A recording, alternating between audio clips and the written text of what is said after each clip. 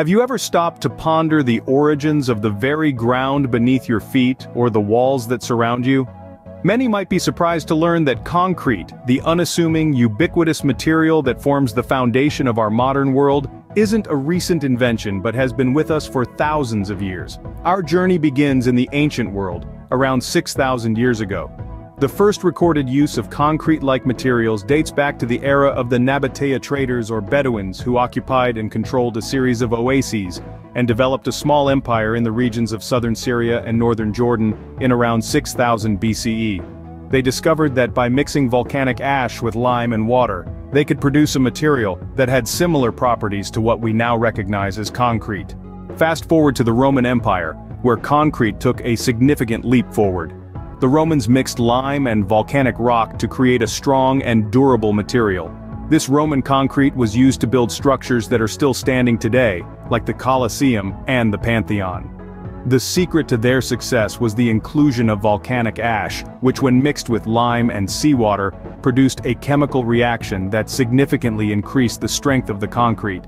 However, with the fall of the Roman Empire around the 5th century, the knowledge and techniques of concrete were lost for over 1,000 years.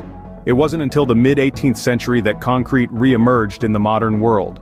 A British engineer named John Smeaton discovered that by mixing powdered limestone and clay, then burning them and grinding the result into a powder, he could create a version of modern cement, which when mixed with sand and aggregates, produced a robust and durable concrete.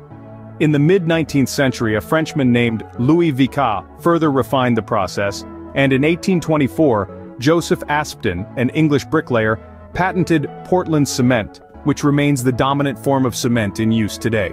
The 20th century saw further advancements. Reinforced concrete, which incorporates steel bars for added strength, was developed, and pre-stressed concrete, which compresses the material to increase its resistance to stress, was introduced. Today, concrete is everywhere, forming the backbone of our cities and infrastructure. It's used in everything from skyscrapers to bridges, roads to dams. It's an unsung hero of the modern world, a testament to human ingenuity and our ability to shape the world around us. In summary, the journey of concrete is a fascinating one. From its roots in the ancient world with the Nabatea traders, its widespread use in Roman times, its re-emergence in the 18th century, to its dominance in the modern world, concrete has been a constant companion in our journey as a civilization. It's a story of discovery, loss, rediscovery, and constant innovation. And as we stand on this solid foundation, we can only wonder, where will it take us next?